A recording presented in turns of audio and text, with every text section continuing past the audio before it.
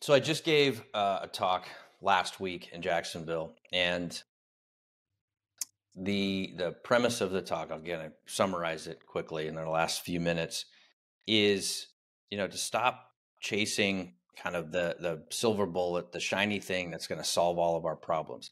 So I love the startups and the new solutions that are being brought to the market, and I love working with new startups.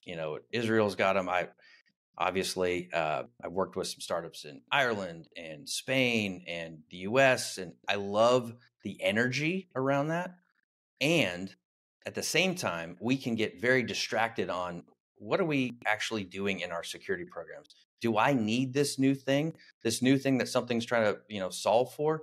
Is that one of the fundamental controls that I need to be paying attention to? So going back to that talk in Jacksonville, I presented kind of the 13 controls that I think are foundational to a security program. And I've used them over and over and over. And yes, you can use newer technology in some of those controls. At the same time, especially if you don't have budget for it, then focus on the foundational elements. So for example, patch management. We all love it. We all hate it.